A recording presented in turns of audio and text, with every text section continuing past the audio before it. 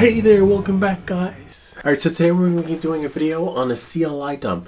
So you have some configurations from BetaFlight that were shared with you, or maybe you want to save your existing configuration that you have in your Pavo Pico or new drone, whether it be the Pavo or the Gep RC, whichever one it is. This video is going to show you how to push the configuration to the drone, or maybe take back the configuration so that you can experiment with it.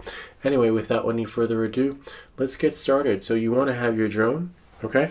So in my case, I will get my drone. And it doesn't matter which drone you have. So in this case, I'm going to be using the Pavo Pico version 2. And you want to make sure that your USB connector, whatever you're using, is connected to your computer. And aside from being connected to your computer, you want to just connect it to your drone, whichever way you connect it. In my case, it's going to be like this. And you'll know it's connected if it lights up and starts flashing, okay? And then what you're going to do is you're going to go to your BetaFlight, whichever version it is. And then for me, it's already connected. And as you can see, I am going to go into the CLI. See that? And then you're going to go down to the bottom and type dump all. Okay? It's going to take all the configurations and dump it all. When it's done, you'll see it just stopped. And it'll ask you if you want to save. So you're going to scroll your mouse over to save to file. Okay? And then I'm going to call this, I'll actually call it the same one that's on the desktop, and we'll just replace it. Call this, see, Pavo 20 with GPS. Okay? And then we'll click save. Of course, I'll replace it since it's already there. So now this is how you save the current configurations you love. You're like, oh my God, I love these settings on the drone. I want to keep them. And that's how you do that. So let's say you start changing things, or maybe you went to my GitHub repository and you want to push it to the drone, right? So let's show you how to do that. So basically, I'm going to not quit BetaFlight, but I'm going to disconnect, okay? And then connect it again. So now once I'm connected, you download the file wherever your file is. What you're going to do is you're going to open it after you connect. See, I'm connected, so I'm going to go into the CLI right there, and then from there I'm going to open up that file, okay? And then see all that text in there. Just put your cursor in there, Command Alt, copy it, Control C. If you're not sure what keys those are, just go here. So in this case, I put the cursor in, right? And then I'll go to edit, and then I'll go to select all, and then edit again, and then just copy, and then close it, and then put your cursor down on the bottom, right over there, like you see, right? And then Command V, paste it in. You'll know it's pasted in if you see the hashtag. Press enter, and now all these settings that you just downloaded are going to be pushed to the drone, okay? And then we'll test and see if it works.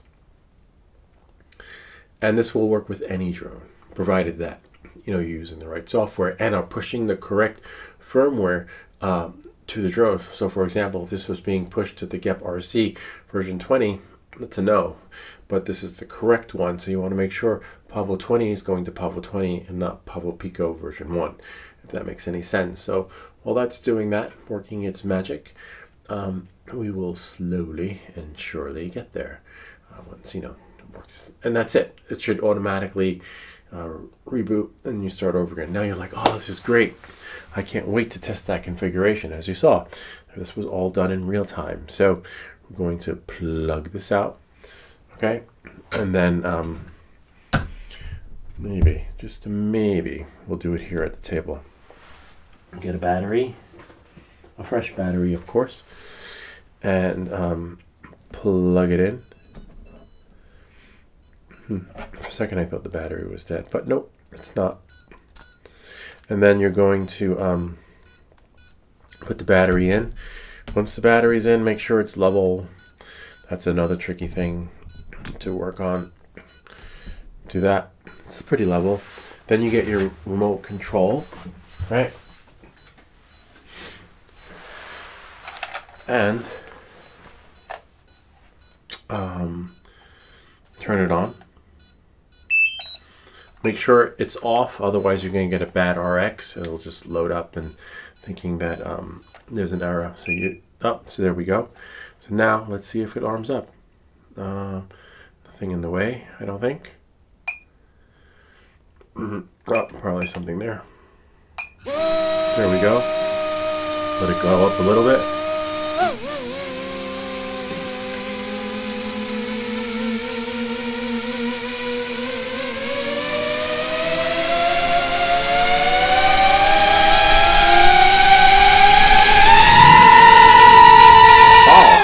Whoops. All right. Excuse me.